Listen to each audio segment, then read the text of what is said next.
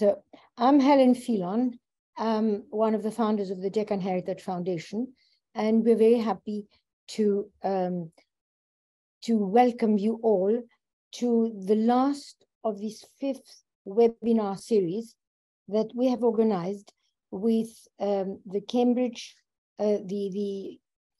University, the Altani, the Islamic Centre at Cambridge University, the Museum of Art and Photography, and the Bangalore International Centre. This has been a wonderful new series, a series of wonderful new lectures and themes that have really made this series worthy and very interesting for us all, whether we are well versed in this area or not. I'm also very happy to welcome today to our last webinar a brilliant young scholar, Sylvia Hotling, who's an assistant professor in the Department of History of Art at Bryn Mawr University College, where she received her AB from Harvard University and an MPhil in history at the University of Cambridge, where she was the Lionel de Jersey Harvard student. After completing her PhD from Yale University in 2015, she did her postdoctoral fellowship in the Department of Islamic Art at the Metropolitan Museum of Art. Her publications include articles in Ars Orientalis, the Textile Museum, Journal of Religions, and essays for the exhibition catalogue of Cloth That Changed the World.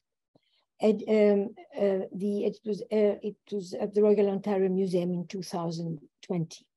And Indian Textiles, 1,000 Years of Art on the Cloth in Mughal India, published by, no, that is the book that I'm going to talk about to you afterwards, not now, when the lecture has finished. So the lecture, as you know, the title is Qalamkari Textiles of Golconda, Searching for Stories of Production, Patronage, and Place. So, so please, we welcome Sylvia. Thank you for what I'm sure is going to be a most exciting lecture. Thank you so much, Dr. Phelan, for that really kind introduction, and thank you to Dr. Vivek Gupta, Neil Cunningham, and Shrikara Dattatreya for including me in this wonderful webinar series that I've appreciated so much over the past years. And I offer my appreciation also to the Deccan Heritage Foundation, the Centre of Islamic Studies at the University of Cambridge, the Bangalore International Centre, and the Museum of Art and Photography, which is opening next week. I see many familiar names in this webinar, some faces, many to whom I owe debts of huge gratitude, and I thank you all for being here today.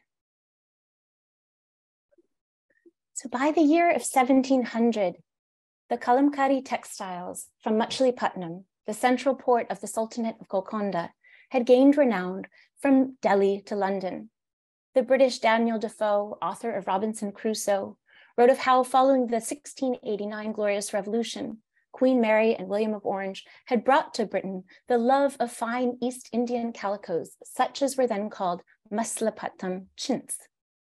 The French physician and traveler, Francois Bernier, while traveling with the imperial entourage on a slow-paced overland journey from Delhi to Lahore and onward to Kashmir, marveled at Emperor Alamgir's largest tent where he engaged in business while on military tour, as well as his 5 other main tents that were lined with, quote, beautiful hand-painted sheets manufactured for the purpose at Machilipatnam.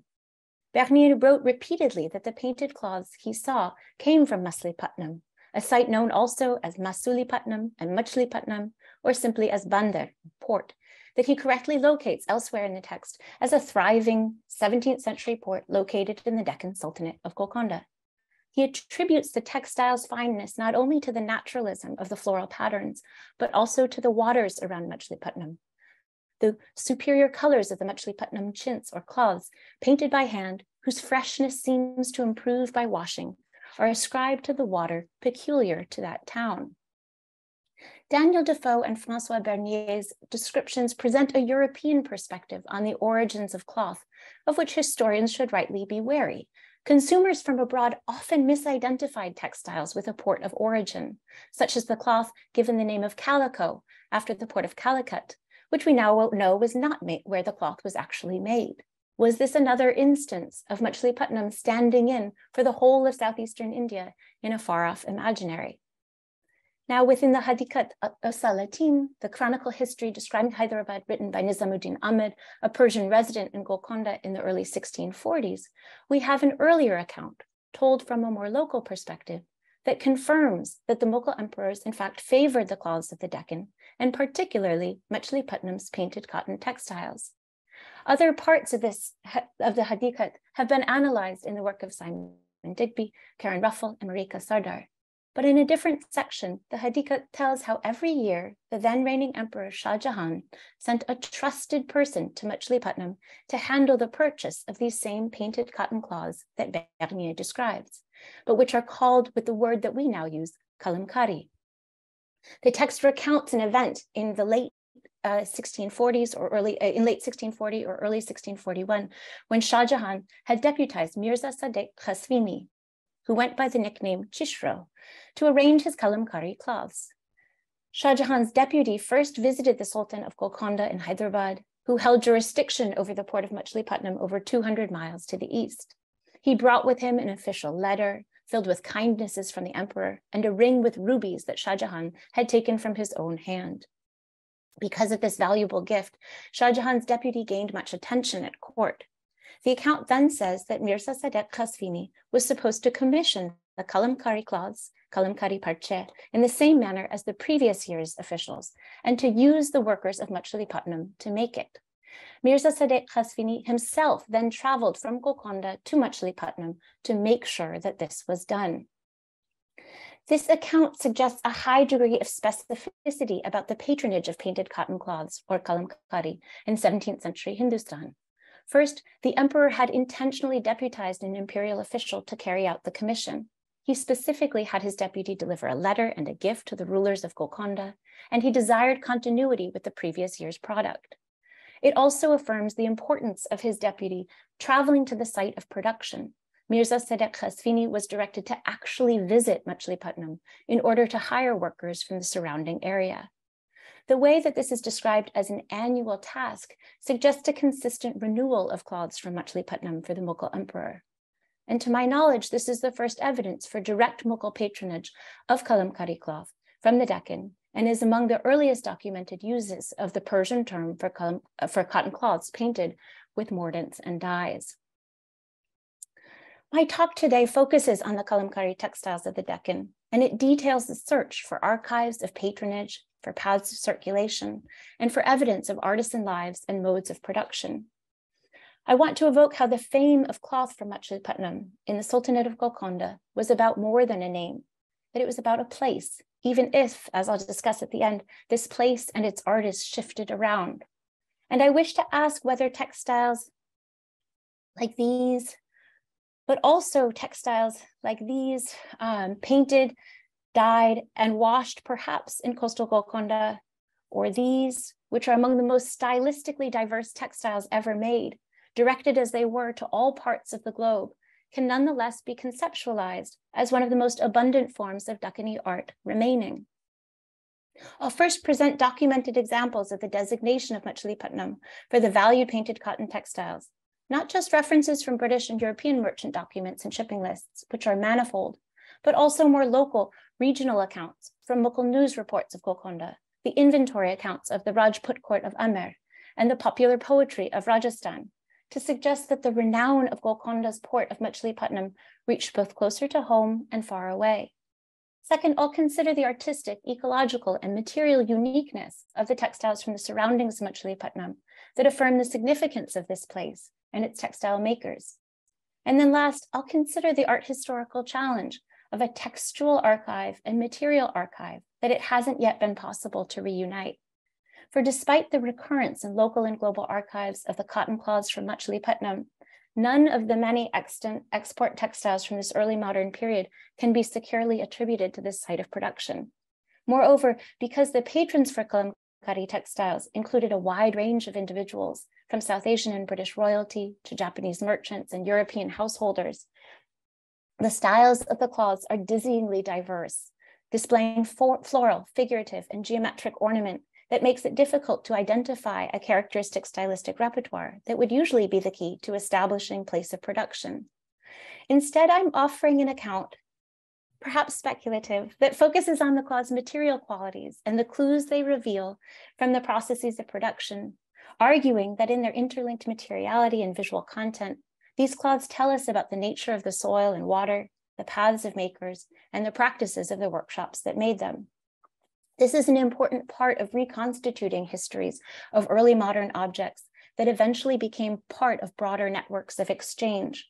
For the mismatch we have here of textual archive and material archive is not unique to the early modern coastal Deccan.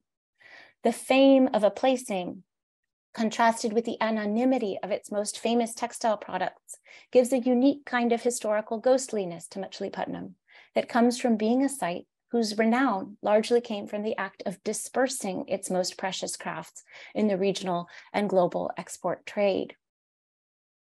First, I'll start with this documented designation of Machilipatnam as the origin of fine cloths that obscures the fact that the textiles were made not in the port itself, seen here, but in regional villages located along the Krishna and Godavari rivers that lay within a radius of about 50 miles of Machilipatnam, including but not limited to Patabali, also known as Nizampatnam, and Palikol, seen here. Machilipatnam, and here are some of the most mentioned famed sites of the cloth production. Machilipatnam itself, the city of fish, or Machli, was a site with a deep navigable port and a diverse and mercantile population in the 17th century that's been estimated at 100,000 to 200,000 people, so a sizable city. It served as the gathering place for textiles and the emporium to purchase cloths destined for the Indonesian archipelago and Thailand, Japan and China, coastal East Africa, the Arabian Peninsula, Ottoman and Safavid lands, and onward to Europe. The surroundings of Machilipatnam were far from the only sites that produced high-quality painted cotton textiles, a craft whose reach extended to Gujarat and far south along the eastern coast. Yet the repeated mention of this site in regional documents suggests that something about Machilipatnam had a precise significance and cultural cachet in the wider landscape of South Asian textiles, a significance that has typically been overshadowed in the historiography by the global reach of Machilipatnam cloth. This cloth for which Machilipatnam and its surroundings became famous were cotton fabrics that had been painted with a sharpened bamboo pen, using mordants and wax resists, and then dyed a brilliant range of colors. These cloths were known by many names throughout South Asia. In the early records from Rajasthan I have consulted, they were known as chint, the Hindi word referencing the colorful nature of the cloth that comes from the verb chitna, to spray or sprinkle. This entered English as the word chintz and Persian as chit. The French François Bernier refers to the textiles as chit, which he defines as cloths painted by hand, and also as indienne, the French word that could encompass both painted and block printed textiles. The term Qalamkari parcha, which surfaced in Nizamuddin Ahmed's account, combines the word for the reed used as a pen, kalam, and kari, a Persianate suffix which means generally work. The name for these pen-worked textiles emphasizes the freehand nature of the production with a pen, as distinguished from block-printed textiles, whose patterns derive from the repeated stamping of a printer's block. Although in the subsequent centuries, both painted and printed textiles have come to be known as Qalamkari. In the hand-painted Qalamkari, the artist draws the outlines of the designs with charcoal. Then, as we can see in these amazing works of the contemporary artist Lavanya Mani, designs emerge from the fine lines of metallic mordants. And here we see on the right that she's used iron, alum, and tin mordants. These liquid mordants, the word from Latin mordere, are metallic oxides that bite literally into the cloth to prepare it for the dye colors in which they will then be submerged. This distinguishes cloth painting from other kinds of painting where pigments are applied directly to the canvas or wall.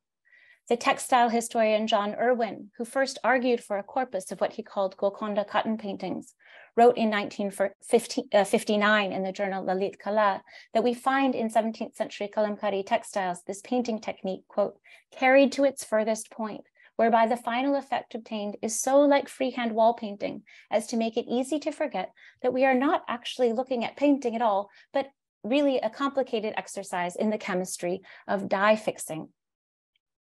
By the start of the 17th century, the British and Dutch and French East India companies had set up factories in Machilipatnam, from which they both sought to transport painted cotton textiles initially to Southeast Asia, but increasingly after the 1660s to export cotton textiles to Britain and Europe. Agents for the Mughal emperors such as Mirza Sadiq Qasvini ordered cloths alongside French, English, Dutch, Portuguese, Persian, Armenian, Arab, and scores of local and regional merchants who carried out the business of trade in the spice-rich islands of Southeast Asia and with the consumers of the Persian Gulf. From the King of Thailand sent his own merchants to the Coromandel coast to directly deliver his specifically royal designs, as did the King of Bantam. As the work of Sanjay Subramaniam and others has reminded us, for most of the 17th century, European powers were far from controlling the trade in Machilipatnam. In 1646, for instance, the English East India Company officials complained that the King of Golconda, whose country it is, took so great an affection unto fine cotton paintings that he commanded that the painters should only work for them. As late as 1675, when the English heard that the Sultan was coming to visit Machilipatnam, they hid their export textiles in a hole dug in the courtyard of their factory, seen here, to prevent him from seizing them. While such a seizure of goods never seems to have transpired, the likelihood was that the finest Qalamkari cloths in the 17th century were commissioned and retained by merchants and agents working for South Asian courts. The Wakai, or news reports, sent from the Deccan to the Mughal emperor to track the happenings throughout the empire, confirmed that the Sultan of Golconda used Qalamkari as a valued material for courtly gifts. In August 1661, Sultan Abdullah Qutb Shah sent 25 rolls of Qalamkari cloth, written here again as Parcha Qalamkari, and a letter to Sayyid Ilyas, a servant of the Bijapur ruler Ali al-Dil Shah II. On the same day, he also sent 2 trays of fruit to the vakil of the Shah of Iran. Sultan Abdullah Qutb Shah also received gifts of Qalamkari cloth from Suri Rao, the governor of Machilipatnam.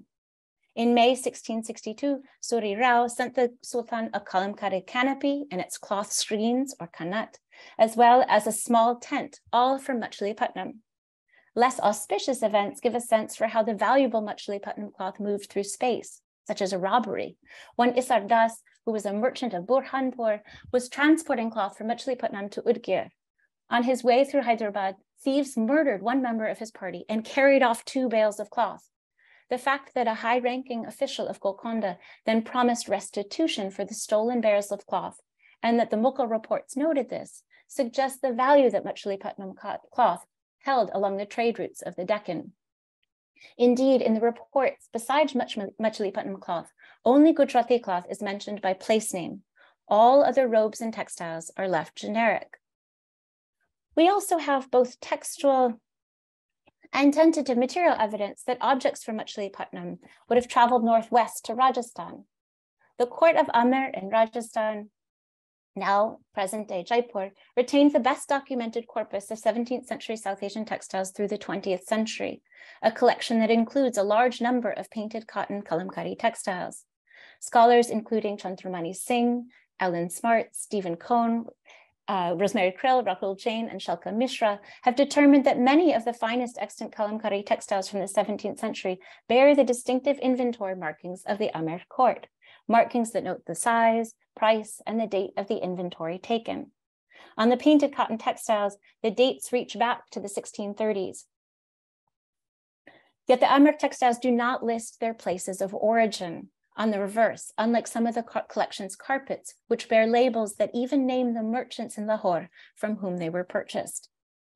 While I will elaborate on this question more at the end of the talk, the style of these rare Qalamkari objects, with figural scenes from Amer, has long been associated with the Persianate visual and cultural courtly style shared by the Islamic Deccan, including the northern Coromandel coast and the Sultanate of Golconda.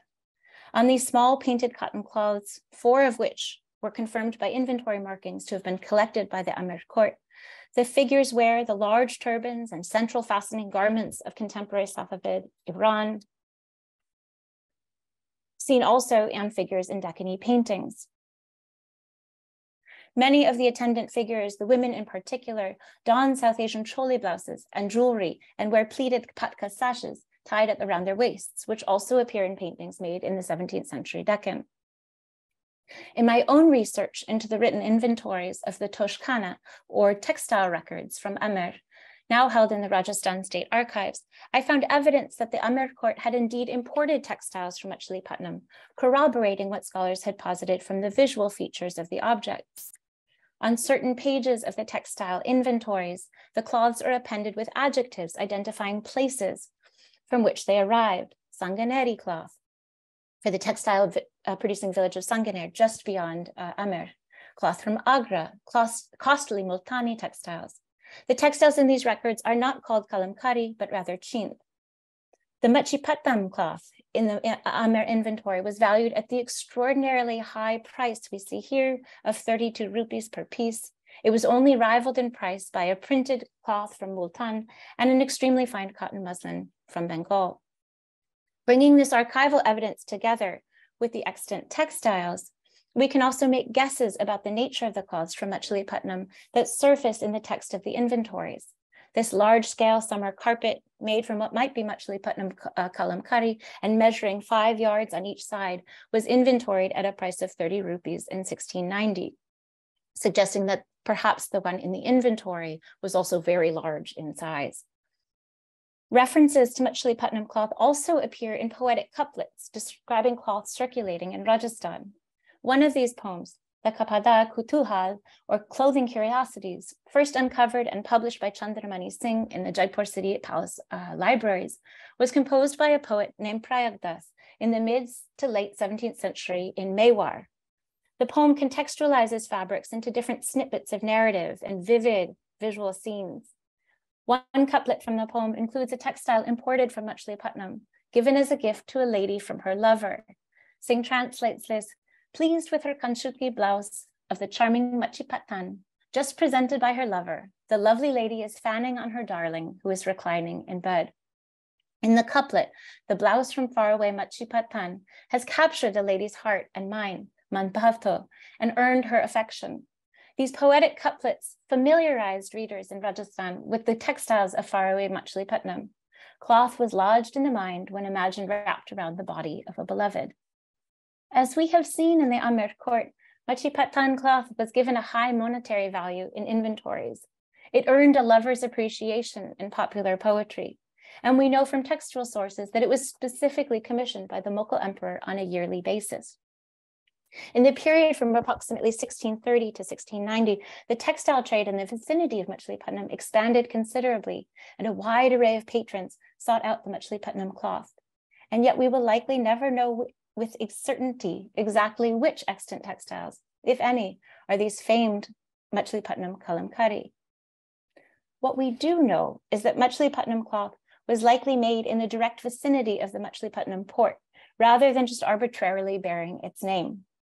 While many other craft processes could be relocated to the karkhanas, or as document suggests, to the royal workshops in the capital of Hyderabad, the intricacies of Machilipatnam's Qalamkari manufacture required patrons to travel to the site to acquire the cloth, as we saw in the example of the Mughal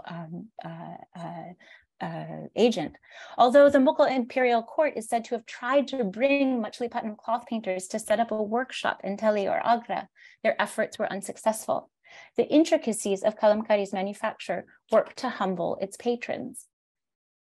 In part, artisans could not or would not relocate because the material history of painted cotton textiles has a decidedly ecological dimension.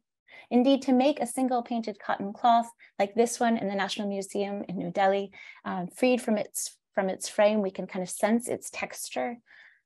You had to use raw cotton, much of it grown in the rich volcanic soils in the center of the Deccan, that was transported to the eastern coast in bales by bullock tended by the Banjara communities across the craggy landscape.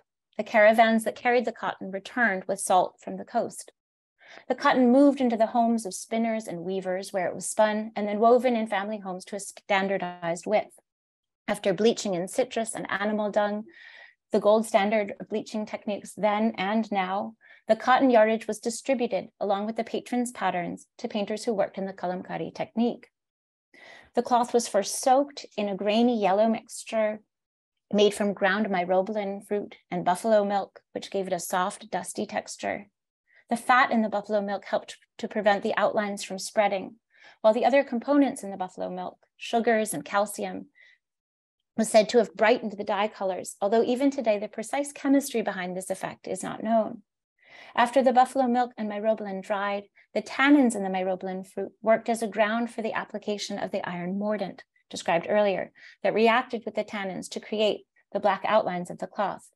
And here, in these images, I should note that I'm using photographs from Srikalahasti, which is further inland and south of Machilipatnam, where hand-painted Qalamkari textiles are now made, whereas Machilipatnam now has primarily block printing workshops. As the painters worked, they squeezed the liquid out of an egg-shaped reservoir filled with wool, cotton, or jute to absorb the liquid and wrapped with thread. And again, another note, just that these are present-day photographs which aren't meant to stand in and can't fully capture the historical processes, but that do give us a sense of texture and saturation of color, even if the materials and artistic practices are quite different. The areas that were designated as red, pink, or purple would be filled in with a colorless alum mordant, like we saw earlier, and then boiled in a red dye bath. Turmeric served as a yellow dye and would be applied directly to the cloth or could be combined with indigo to produce green.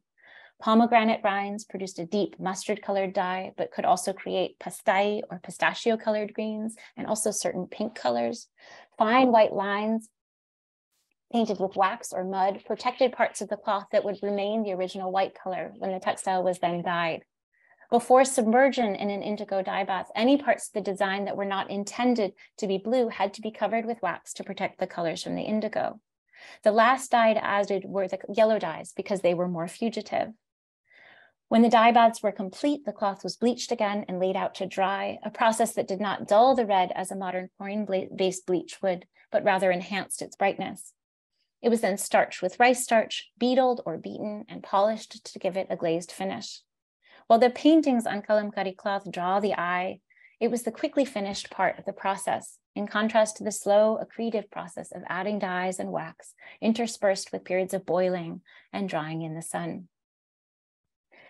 This hanging, fashioned as a kanat for a tent, features a ganda bharunda, a fearsome two-headed bird from Hindu mythology that holds two elephants in its beak.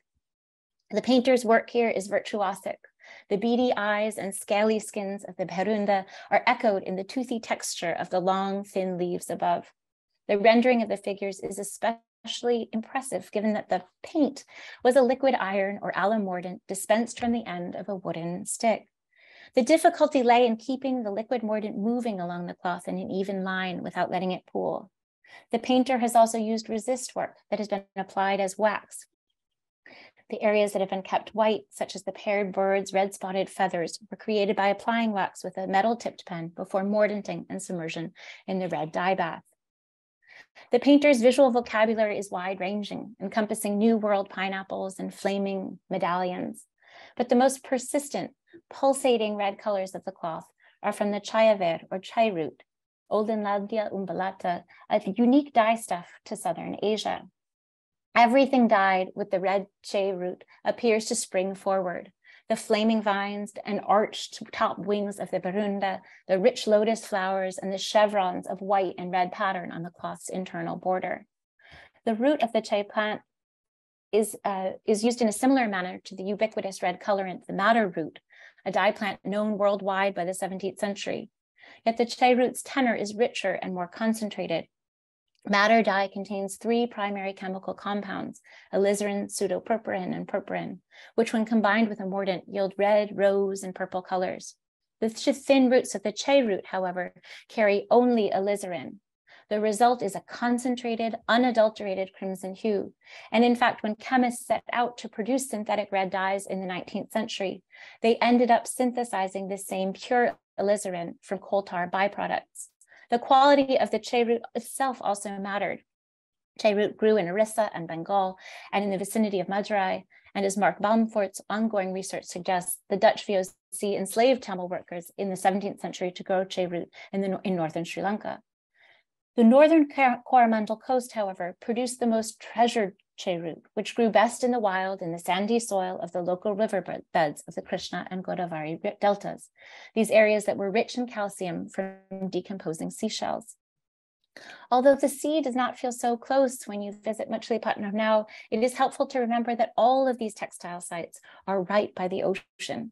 Even today, chai root's cousin, the common madder root, is known to produce better dyes in soil high in calcium, like you would find by the ocean with decomposing seashells. The governor of Machilipatnam held an exclusive lease on land across the river from the town of Pedapalli, where wild chai root grew. Seen right along here. The Dutch report suggests that the governor kept the chai root for his own purposes, to dye the uniforms of his soldiers, and also sent it to the Safavid ruler. The southern Coromandel coast was said to grow an inferior form of chai root, and dyers working near the port of Madras imported chai root from the northern Coromandel coast for dyeing.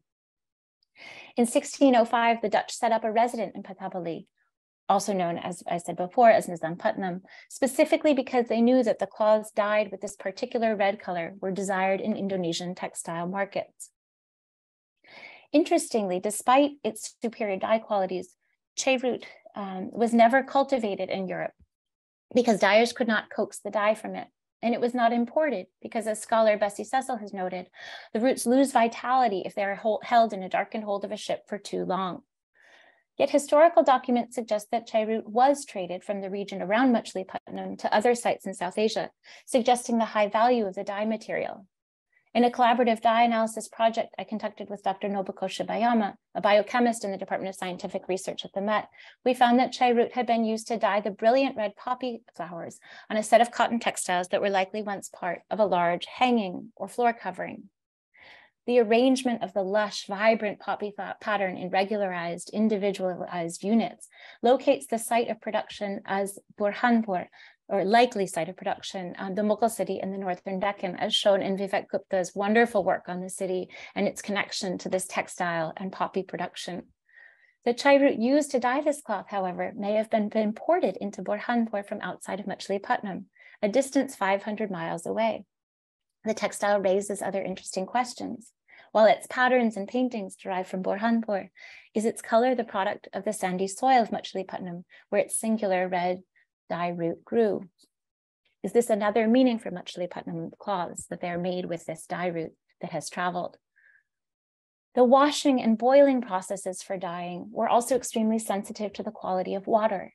The regions around Machilipatnam boasted unique water conditions that improved dye colors. And here I want to direct you to the excellent work of Rajarshi Sengupta, who spoke in this venue last spring, who has combined fantastic historical study with contemporary fieldwork to show how it was and continues to be the mixing of the salty waters and the sweet waters in the estuarial sites that affected the dye colors achieved, since the salt helps in binding the colors to cotton fibers. In the nearby village of Gondavaram, which was located near a water source that was said to have the desired high alkalinity, 4/5 of the households worked as cloth washers due to the value of this particular site's water. European narrative accounts collected in the East India Company record books chart the movements of artisans to these sites of cloth production. At times, an artisan's surname will indicate his village of origin, linking a washer or painter with an inland site that he vacated for better opportunities elsewhere. A 1692 Dutch census of Gondavaram lists washers with the names of inland villages miles away, Alur and Kudulu, who must have traveled to this site to work washing clothes in this very specific water. The special alchemy of water composition and dye materials was not translatable across space and never has been. We marvel at the distances that these cloths traveled along maritime trade routes, forgetting that 17th century cloths could move much further than their makers because textile painters, washers, and dyers and their material conditions were more fixedly tied in place. And yet throughout the 17th century, in periods of war and famine, textile makers were impelled to move to escape hardship or gain employment. By historical accident, one such mobile maker, a master painter of textiles, appears in British records from the 1650s from Madras or Chennai, which is located much further south than Machilipatnam in the 1650s. This master painter had been ejected from the workshop by his fellow painters, who had then changed their minds and protested to get him back. In the process, the painter, called Kalahasti, reveals his place of origin in Srikalahasti, an inland temple town 75 miles away from Madras that is one of the unique remaining centers of hand-painted contemporary Qalamkari production. Kalahasti must have come to Madras for a work opportunity, leaving behind his hometown, but bringing his name with him. This incident, like the names of washers in Gonnavaram, suggests that the painting sites surrounding Machilipatnam were likely also to have been populated by local makers and talented textile artists who had traveled from various other sites to work there. And I should say here that we sort of tantalizingly get a sense of the names of the places from which these artists came, but we only sharpen to the sort of level of place, not their identities, their social or religious affiliations. We have just a sense of movement through space. While artists brought with them skills and tastes, they also transferred visual content that had been painted onto immobile architecture. One of the closest visual parallels for extant figural Qalamkari textiles in southern India is southern Indian temple wall painting. So the closest parallels for the textiles is the wall painting itself, a topic explored in the work of Anna C. Strand, Brigitte Khan Majlis, and Anna Della Piccola. The 17th century or the 16th century temple complex in Lepakshi contains well-preserved figural paintings on the ceiling of the temple mandapa that have frequently been connected to Qalamkari cloth. There's been really excellent work done on this connection. In this site, women in patterned lower garments sway, their hands extended in front of them. On the beams between the plastered ceiling panels, the artists have painted non-figural patterns taken from the textiles from southeastern India, a checkered blue and white pattern on a lowered beam, or a floral arabesque that separates the tiers of figural imagery. The edges of the ceiling painting are given a waving line and a border, suggestive of a lightweight cloth stretching and fluttering against its nail supports. In this way, the paintings do not merely suggest cloth patterns, but rather embody them for their viewer, alerting us to the uses of the more fragile cloths with narrative scenes that may have once been tacked to the ceiling. Whether the Lepakshi scenes are directly related to any Qalamkari textiles, the prevalence of textile patterning at this temple suggests that the painters who created these murals had an awareness of, if not an expertise, in painting cloth. Given that artisans traveled, as the story of the Madras chief painter from the temple town of Kalahasti shows, they may have brought with them their visual memory of painted walls and ceilings. Other artists likely came from further away. In the 1630s, the Western Deccan and Gujarat were beset by drought and then floods that ruined the harvest and led to widespread famine, a catastrophe with particularly tragic consequences for artisans in the textile trade, who typically did not till their own fields and lacked surplus food.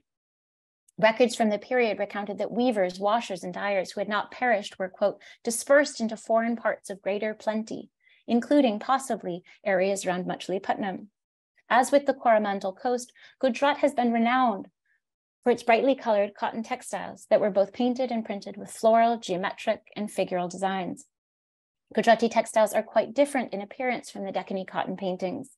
Though they twist and bend with dynamism, the large female figures on some of the best preserved Gujarati textiles, which are found largely in Indonesia, are more stylized and closely resemble Jain manuscript painting from the same period.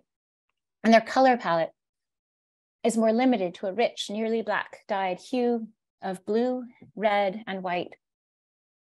The Coromandel coast cotton paintings have curving naturalistic swaths of flowers and vines as patterning, while the Gujarati patterning features a range of squares, dots, and diamonds that, even if they were painted with a kalam pen, more closely resemble the geometric shapes found on a block printed textile.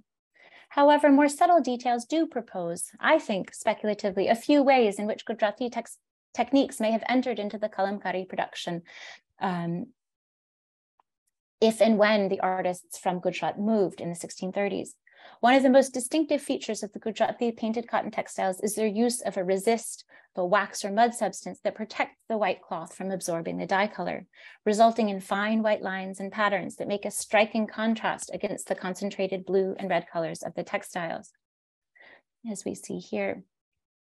In the hand-painted cotton cloths from Gujarat, the artists have filled in the space inside these white resist lines, here with a darker, sometimes deep blue or almost black color. This technique of surrounding a dark color with a light resist was also adopted within the large-scale Coromandel coast textiles, where it was similarly used in the background of figural scenes. Seen here, these white resists filled in with a dark color. The combination of white outline and the intense color of the filling makes the dark shapes appear jewel-like, as they seem to float in the lightened space of the resist lines. Although this effect is mainly used in the background patterning, it creates a sense of depth and movement. As such, these are cloths that might be able to tell us in many ways about their place of making, perhaps not through their overt stylistic cues, the typical route of art historians, but with more subtlety about the nature of the soil and water and the paths of painters, washers, and dyers who made them. When looked at up close, the textiles reveal the immediate environment that has been absorbed into the fibers of the cotton, as the colors of the dyes shifted with variations in water quality. And in the semi-arid climate of Rajasthan, where we know so many of these brightly colored Qalamkari textiles were collected, it was maybe the fact that they were suffused with such verdant colors that made these garden carpets used during the summer so appealing, bringing in their materiality a fresh sea breeze from Machilipatnam all the way to Amer. And yet it is still not a stable mode of location or identification to look at a cloth's materiality.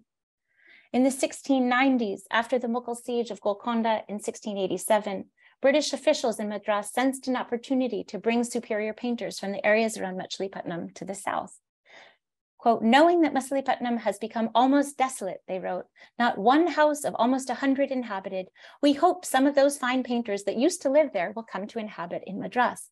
They wrote again, urging their Madras counterparts to contrive to find out the place of the Machilipatnam painters' present residence and invite them to inhabit our society of Madras, giving for their encouragement assurances of a constant employment.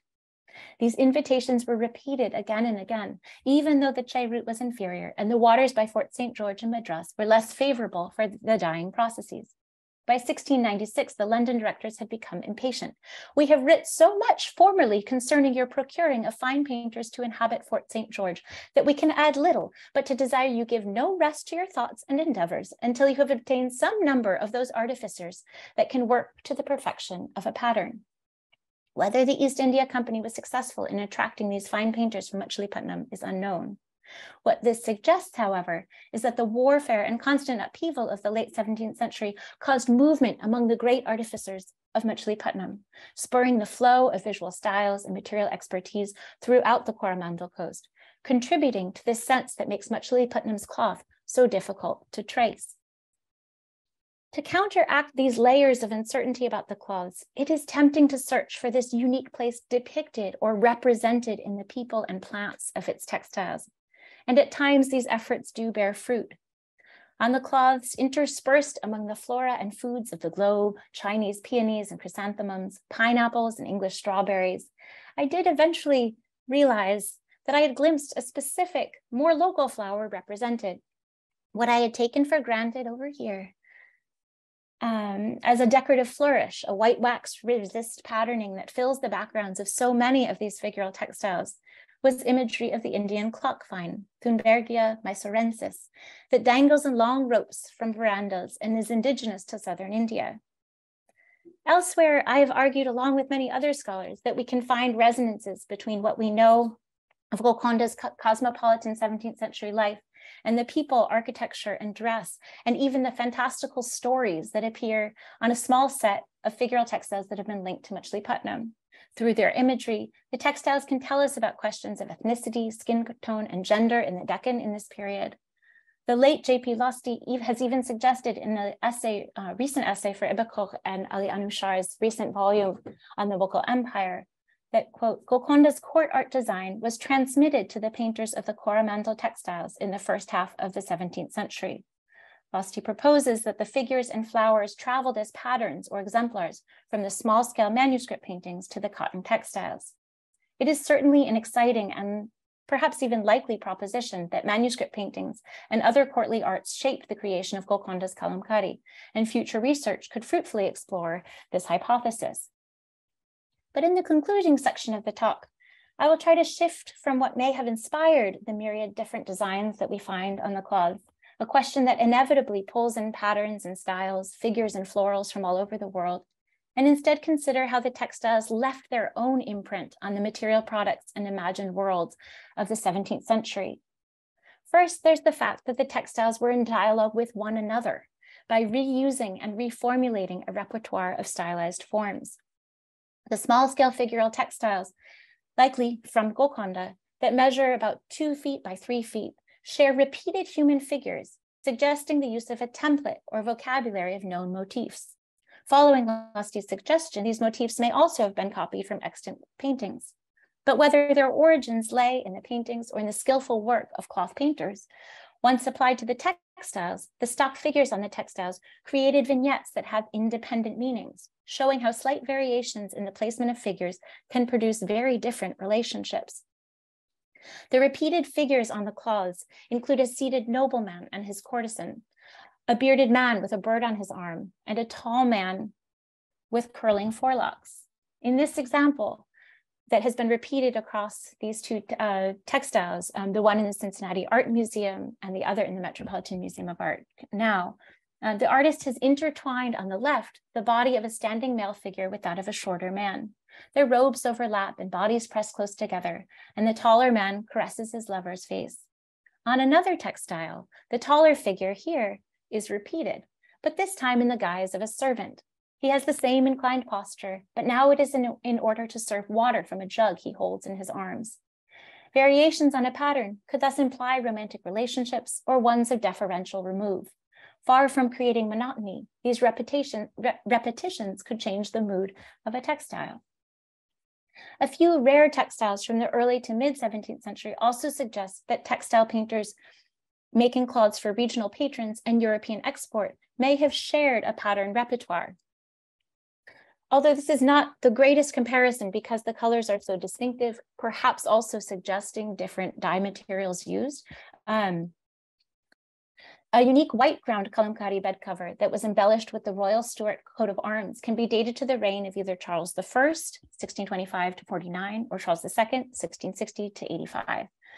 The artists on this work likely copied a muster or pattern to create the central medallion with the coat of arms. However, the majority of this huge textile is painted with a densely packed pattern of animals, including elephants, birds, and Chinese mythological beasts. Between the animals, blooming lotus flowers give way to sprays of other blooms and miniature tree trunks. With its compressed pattern and tapered tips of the floral forms, as well as the frequent use of wax-resist details in the red flowers, this textile resembles the iconography and arrangements of motifs found on mid-17th century Qalamkari textiles, likely made for South Asian courts. John Irwin rightly notes that the coarse nature of the drawing on the example made for the British and the more limited spectrum of colors suggests that the cloths would not have been made by the artists of the finest workshops around Machilipatnam. Yet the shared imagery and style of painting, and also compositional arrangement of the textile, provides a rare visual suggestion of overlapping artisanship or evidence for an exchange of visual patterns between painters making cloths for European and South Asian consumers in the 17th century, linking together what have historically been studied as separate histories of patronage and production in the region around Machilipatnam. Far beyond Machilipatnam, the textiles left a mark on the architectural colors and Qalamkari arts of Iran. Huge quantities of Machilipatnam cloth traveled to the Safavid Empire. In 1644, nearly 6,000 camels carrying Indian cotton textiles arrived in Isfahan in a period of 8 months. In 1660, the Dutch East India Company unloaded 80,000 pieces of South Asian cloth at the Persian port of Bandar Abbas. In the Safavid capital of Isfahan, the painted walls of the Chahal Sutun could be said to share compositional features with the figural painted cloths of the Coromandel coast. More tantalizing is that the deep red backgrounds of the more decorative painted sections, which Eleanor Sims attributes to, quote, an imitation of Mughal textiles. Did the cheroot of Machilipatnam lend its hue to the painted walls of Isfahan? Moreover, the connection to Iran continued. Machilipatnam, though reported by Europeans to have been depopulated at the end of the 17th century, persisted and indeed persists as a site of textile production that was particularly vibrant in the 19th century due to its export trade to Iran, where the name Machilipatnam again retained fame. In fact, it is finally in the 19th century on cloths found in Isfahan that we have textiles that can be securely attributed to Machilipatnam and to its specially skilled artisans. And I'm grateful here to have had the chance to look at these textiles at the Royal Ontario Museum at a workshop that Sarah Fee organized as part of the Cloth That Changed the World. So valued were the skills of Machilipatnam's artists that certain textiles were first hand-painted with wax and dyed with indigo in Machilipatnam, and then likely finished with block printing in Iran. When I first started thinking about these Machilipatnam cloths, I sought out the myriad ways that they had been shaped by their visual and literary environment. In the talk today, I've reversed this question in the last part of the discussion, asking instead how the cloths might have revised their environment, inspired the poetry, and built the spaces of Golconda through which they traveled, so valued and so visibly recognizable. Among the texts that Sunil Sharma has recently identified as the canon of 17th century Deccani literature at the Qutub Shahi court are Khavasi's Saif al-Muluk and Nishati's Pulban, both works of adventure and imagination. The mid-18th century illustrated versions of these works abound with paintings of textiles that resemble extant Qalamkari cloths that we can tentatively attribute to the areas around Machilipatnam in Golconda. And it's true that a Qalamkari cloth, now in the Boston Museum of Fine Arts, I'm sorry, I'm just showing you a detail of these painted textiles. But it's true that a Qalamkari cloth, now in the Boston Museum of Fine Arts and likely made in Golconda, spins to the music of dancing peris, like those that descend on the court of Saif al-Muluk's father in Khavasi's great work of 1617. Khavasi's Saif al-Muluk, a narrative or Masnavi poem of 14,000 rhyming verses, narrates the maritime quest of an Egyptian prince named Saif al-Muluk, who has fallen in love with a Chinese princess. While this story has had many different tellings, at the root of Khavasi's version is a cloth. Saif al-Muluk first encountered his beloved princess in the form of a portrait found on a textile he received from his father, the king. At the time of writing this work in 1617, Khavasi was a poet at the Qutub Shahi court, and the narrative of the poem recounted both courtly pleasures and the wild adventures in Africa, China, and Istanbul that Saif al-Muluk had in his quest to find the garden of Iram and the princess Badi'ul Amal. Although the poem is mythic, and the prince is Egyptian, and the textile is described as embroidered with gold thread, zarzari khub zarbaft, the fact is that the story turns on a textile. Could Khavasi have crafted this presence? Could his audience have believed it if they had not seen and been mesmerized by themselves by the faces found on the cloths made in and around Machilipatnam? Thank you so much.